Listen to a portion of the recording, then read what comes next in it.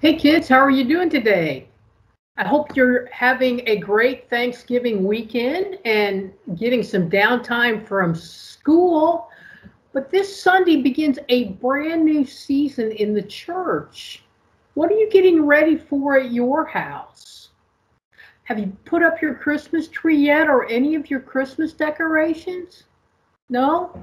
Well, we're beginning into the season of Advent, which is the time of preparation before Christmas, the birth of Jesus. And so I thought that through our 4 Sundays of Advent, we would talk about some of the symbols that we use during Advent and Christmas in the sanctuary. So let me bring my slides up for you. All right, the symbols of Christmas. Now, the first symbol that I want to talk about is the Advent wreath. Now, the Advent wreath comes from pagan customs, which were ancient people that lived long before Jesus was born or God first appeared to Abraham. But the survival of these ancient people depended on the success of their crops.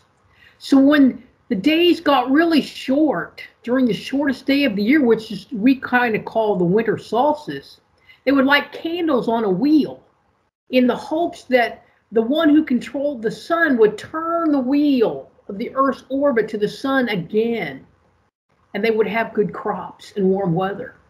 Now, the church adapted the lighting of candles as a Christian custom because Scripture tells us that humans were brought into the light of life by the Son of God, Jesus. And it's thought that the very first Advent wreaths were used in people's homes, where a spray of evergreen or a wreath was placed near the fireplace to remind everyone of the everlasting life found in Jesus, because they would put it in a circle, and the evergreen, the wreath, is a continuous circle. And so that symbolizes for us everlasting life that we have in Jesus. And in the heart of winter, while most of nature was sleeping, the greenery of the wreath symbolized the continuation of life. And over time, the bows of the spray, again, were bent and bound together in a circle for the symbolizing of life. So the wreath that we use today, which is used both in the church and at home, it combines the circle of the evergreens with 5 candles. 4 that are lighted each Sunday of Advent, and 1 which is lit on Christmas Eve right at the end of our service. And when used in the church, 4 of the candles are the liturgical colors of the season, which is purple. Sometimes the 3rd candle is pink.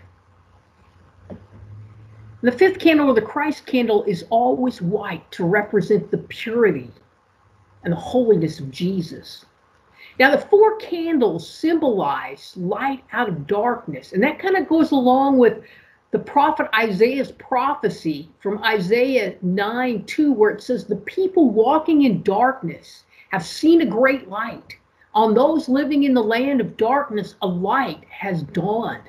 So Isaiah is predicting the coming of the Messiah, or Jesus, and that the people before Jesus were kind of living in the dark because they didn't have the light of Christ. But soon we would all see the light of Jesus.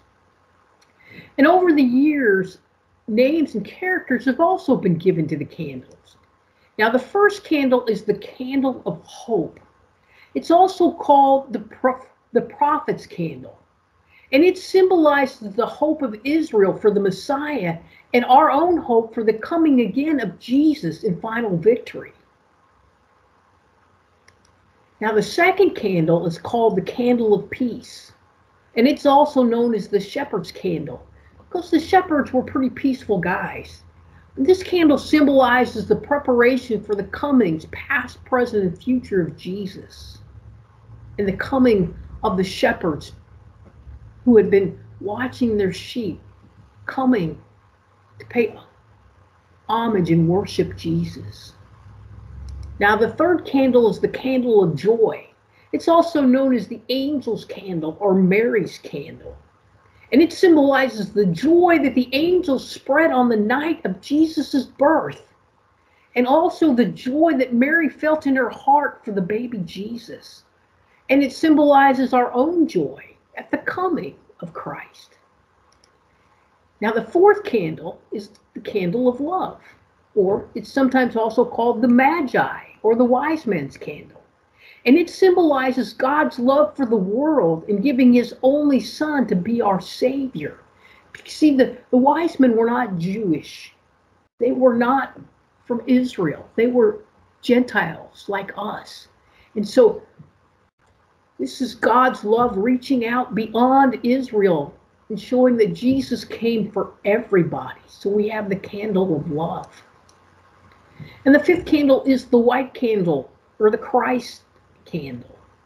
And we light that on Christmas Eve at the end of our service to symbolize the light of Jesus, the birth of Jesus, the light of Jesus coming into the world. Now, another symbol we use during Christmas, in the Lenten season, is a Christmas tree. An evergreen tree is a symbol for lots of reasons. It's green, and again, green reminds us of life. And Jesus told us in John 10:10 that he came that we might have life and have it abundantly.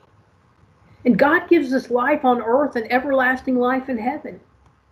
And a pine tree shape with its pointing top points us to heaven. And when it fills our house with good smells and is covered with ornaments like bells and doves, it reminds us of the joy of the season. And many people put an angel on the top also. Luke 10, in Luke chapter 2, verse 10, it says, "But the angel said to them, 'Do not be afraid. I bring you good news that will cause great joy for all the people. For today in the town of David, a Savior has been born to you. He is the Messiah, the Lord.'" So the Christmas tree reminds us of the joy we can have by knowing Jesus. So there's two symbols for you, really kind of three with the ornaments on the tree. We have the Advent wreath, we have the Christmas tree. And again, both of those have the greenery, and the green reminds us of life. The wreath is connected in a circle, it's continuous, so eternal life. The candles, hope, peace, joy, and love. The Christ candle. All reminds us of the joy we have in knowing Jesus. So those are the symbols I want to talk about today. Next week we'll talk about a few more. Before I go, would you pray with me? Dear God, although the holiday decorations are beautiful, thank you for the natural beauty of evergreen and for your Son, Jesus. Amen. Thanks for joining me on this first week of Advent, and I look forward to seeing you next week. And again, we'll talk about some more symbols. So have a great week.